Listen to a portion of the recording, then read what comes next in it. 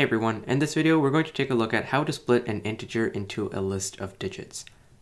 So we'll take a look at three different cases.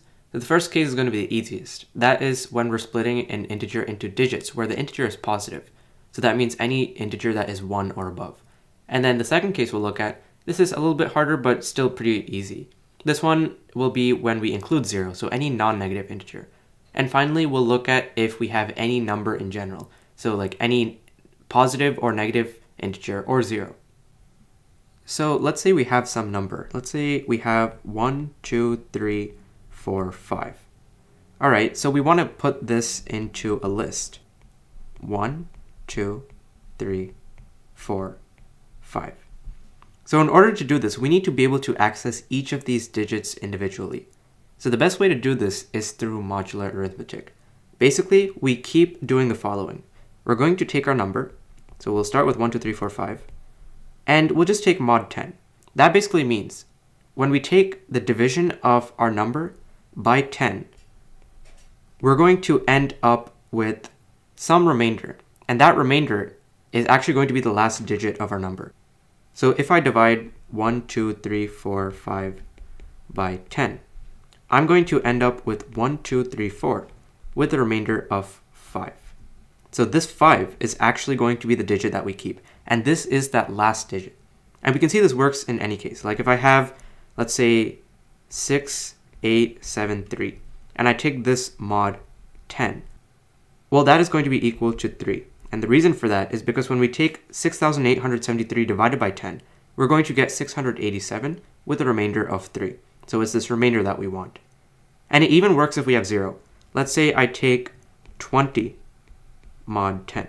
Well, that's going to be equal to 0, and that's going to be the last digit. And the reason for that is because 10 evenly divides 20. Alright, so let's go back to our original example here. So we have 1, 2, 3, 4, 5, and we mod 10, and that's going to be equal to 5. Now, once we have that, we need to be able to get the next available digit. And the next available digit is this 4. So somehow we need to get rid of this 5. Well, the easiest way to do that is to subtract 5 from this and then divide by 10. Or in other words, just take 1, 2, 3, 4, 5 and divide this by 10. We'll get 1, 2, 3, 4, 0.5, and then just take the floor of that, which basically means chop off anything after the decimal point. So that becomes 1, 2, 3, 4. Now we have 1, 2, 3, 4. Let's do the same thing. Mod 10 is equal to 4. And now we take 1, 2, 3, 4 divided by 10, and we get 123.4. Truncate anything after the decimal point, and we get 123. And we can do that again. 123 mod 10 is equal to 3. And then we divide that out. 1, 2, 3 divided by 10 is equal to 12.3. But then we can get rid of the digits after the decimal point, and we get 12. Then we do 12 mod 10 is equal to 2. And 12 divided by 10 is equal to 1.2, make that 1. And finally, we have 1 mod 10. Well, 1 mod 10 is going to be equal to 0. Because when we divide 1 divided by 10, we get pretty much 0 with a remainder of 1. And then we can say 1 divided by 10 is equal to 0.1, which we can just round down to 0. And that's when we know to end, because at this point we have 0, and when we have 0, there's no more digits. So essentially what we did here is we kept looping until our number was equal to 0. So we started off with 1, 2, 3, 4, 5, and we ended with 0. And we captured each of these digits. So each of these digits that we've captured here, and I just realized I wrote a 0 here when there should be a 1, but each of these digits that we've captured here are going to be the digits in our list. So we'll have 5, 4, 3, 2, 1 in that order. So this will be our list. And then we can just reverse this. So this will then be 1, 2, 3, 4, 5. So pretty much the intuition behind this is that we're going to keep modding by 10 and then dividing out by 10 and taking the floor of it. And that'll just keep going until we reach 0. So this works for positive integers, and we'll see after we code this out how we can adjust this to work for 0 and then negative integers as well. So let's start. We'll call our function split digits positive. So def split digits positive. And we'll take a parameter num. Now we have to create a digits list. So digits is equal to some empty list. And like we saw here, we can say while num is greater than 0. Well, we have to add our digit to digits. So we'll say digits.append. And remember, to get the digit, we can say num mod 10. And that'll again take the remainder when we divide num by 10. And once we do that, we need to adjust num so that we can then get the next digit and the next and the next until we get 0. So we say num double divide equals 10. And this double division is just floor division. So it works the same way that we were seeing before here. And then finally, once we have this, we can just return digits. But then we want to reverse this because remember, we started off with 1, 2, 3, 4, 5. And this is going to get us 5, 4, 3, 2, 1. But in order to reverse this, we can just say return digits and then put a bracket here. And we'll just use string splicing. So do that and then -1. And that reverses our list. So this code is going to work for when we want to split a positive integer into digits. So let's actually test this out. So let's say I want to print split digits positive. And let's say 1, 2, 3, 4, 5. All right, so we'll run this. And we can see here that we get a list 1, 2, 3, 4, 5. So it looks like that worked. Let's try another example. Print split digits positive. Let's say 423,230. And we should see that this also still works. We still get our digits in the correct order. Now, let's try something else. Let's try print split digits positive 0. So what's going to happen here, and we can see here, is that we're going to end up with an empty list. And the reason for this is because if we go back to line 3, we can see that we're only looping while num is greater than 0. Well, what if num starts off at 0? If that's the case, 0 is not greater than 0. So this loop will never execute, which means that digits is going to be an empty list. And of course, if we reverse an empty list, it's still an empty list. So we end up with this. And that's not what we want. So let's create a new function that's going to adjust for this. So I'll copy this over. Let's copy this down here. But this time, let's call this split digits non-negative. Non-negative meaning that it includes 0 and any positive integers. Now, the only change we have to make here is we want to check if our number is 0. Because if that's the case, all we have to do is return a list that contains 0. So if num is equal to 0, just return that. And that's an easy edge case. So now let's run this. We'll change positive to non-negative just to show that it still works. And we'll copy this over for the rest of these.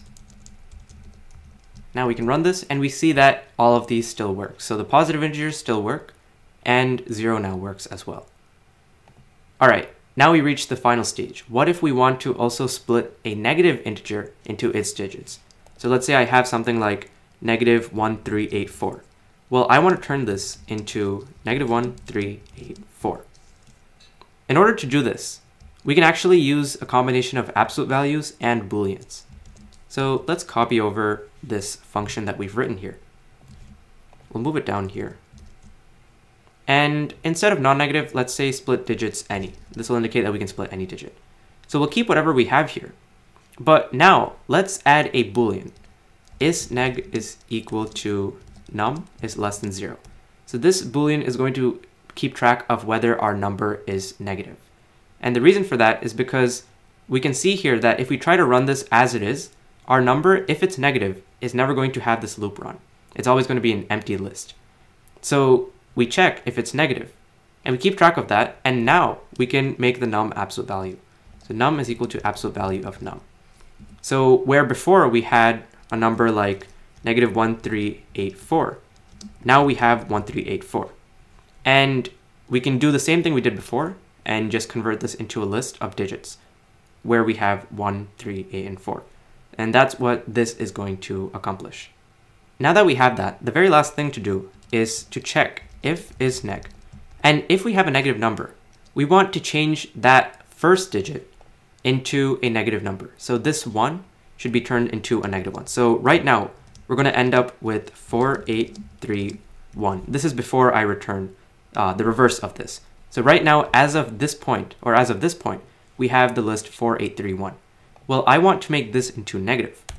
So to access this last item, I can actually use negative indexing. So if isNeg, I can say digits at the very last item is at index -1.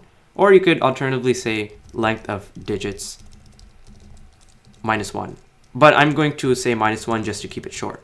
So if digits at the index -1 is here, then we can say times equals -1. And that's pretty much all we have to do. So that's going to account for this case. And finally, when we reverse this, it's going to turn into -1, 3, 8, 4. So this code should work. Let's try a few cases. So let's say print split digits any, and let's say -500967. And let's also try that case we were talking about. So print split digits any, and we'll try -1384. And let's also try this function on the other ones we've written just to make sure that they still work. So we run that, and we can see that all of these now work. So we get the negative digits correctly as we were expecting here. And we still have our zero case that works, and our positive integers also still worked. Now, if you see here before, when we had split digits non-negative, if I ran this with what we had before, so split digits non-negative, we could see that this is going to return an empty list, just like we said before, because our program can't actually account for negative numbers, which is why we had to take the absolute value and convert it to positive in order for our program to work. Now, we could have just easily not done this and just said while the num is less than 0, but then what would happen is on line 23, we'd eventually end up with taking some number, floor divide 10, which is negative, which is then going to be -1. It's always going to be -1. And so we'll never actually reach 0, which is an issue. So that's why this technique works. So we can see here, we'll run it, and as we saw before, we get the correct answer. So that's it for this video, and I hope this was helpful.